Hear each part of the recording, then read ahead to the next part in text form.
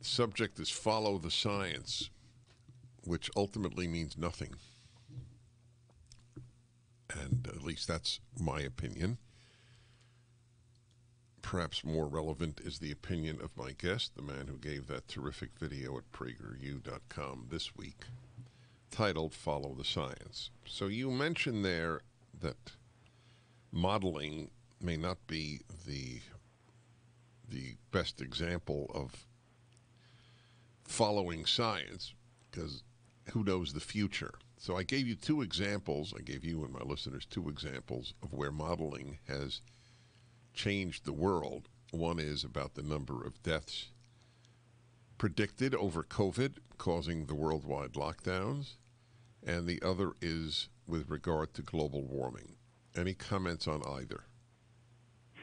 Yeah, obviously I have very strong feelings. This has been really a true concern of mine, not just since COVID, but COVID certainly exacerbated it. I am at the whims as a state employee of our governor, the grand Gavin Newsom, who had many proclamations that impacted the freedom, the happiness, the even the performance of my daily life as a professor in the university that he is nominally responsible for, impacted severely. And this is all done in the name of, quote unquote, following the science.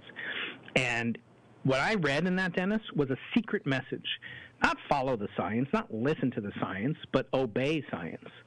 And that's very dangerous. But, of course, when you abandon other levels of authority, when you cede authority to higher powers, you cease thinking for yourself and you become more compliant and perhaps listening to people who are undeserving and have not earned the right to make proclamations that you are forced to obey. So my biggest problem is when we conflate science, which I think I've invested my life in, as I say, when you conflate that with wisdom, which I think is the sine qua non, the prerequisite for having somebody worthy of listening to, but never to obey unelected scientists. That's not the purview of science. I wrote at the end of my column today on the issue of masks that people who say follow the science really mean follow the scientist that the media tells you to follow. Is that a fair critique? Yes, and as I say from Richard Feynman in the video, science should be the belief in the ignorance of scientific that was a great quote. Experts. It was a great And he quote. said something else, Dennis, that I'd love to say, and it's, people criticize me on the left in the university system. Why would you go on this conservative, kind of outlet? And I say, just take the politics out of it. If you had a chance to reach millions of brilliant people around the world of different religious backgrounds, et cetera, and teach them for the first time on Prager University, what is the scientific method? You're saying as a scientist, I should not take that opportunity? I think that's shameful.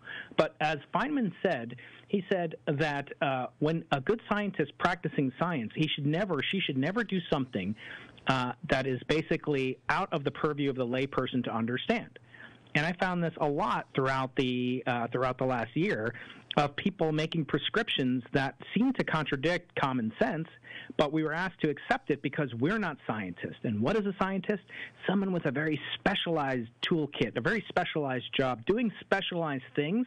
And Dennis, just as you would no more go down to the MRI machine at your local hospital, which is very specialized, and poke your head around there and ask to kick the tires, so too does the general public feel a lack of a right, an entitlement to understand the science I do. But if you can't explain it, if I can't explain it to the layperson who pays my salary quite literally, as you know, I am a failure. And I think it's a moral obligation for scientists, especially those that are supported by the public, to explain things in ways that a layperson can understand. And I felt scientists did a very poor job of that this past year. Some did amazing, some did very poor job. I want to tell you a little story.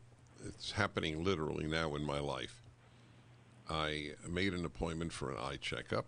Nothing wrong with my eyes, thank God, but I do get them checked about every other year with a wonderful, truly great doctor who, because of an accident, I think saved my retina, which is a very big deal a couple of years ago. Anyway, it's a major hospital, won't say the name because I have great gratitude to this hospital. But in any event, they asked just a couple of days ago, did I travel anywhere in the last 2 weeks? And yes, I was in Florida this past weekend. So the visit is canceled. And I'm thinking, that's science?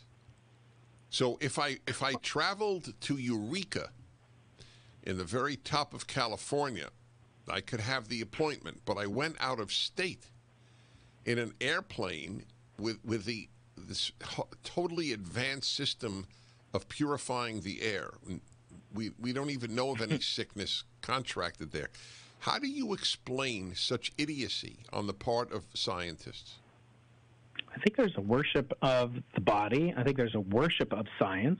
I made a companion video on my website, briankeating.com, Dennis, that goes into more detail about the history of science, the very checkered past of science. And maybe you'll indulge me and we can discuss some of those topics that I didn't include in my PragerU video, because I think it shows the limits of what science should and should not be looked up to. And this is one of the dichotomies I'm craving talking to you about today, Dennis.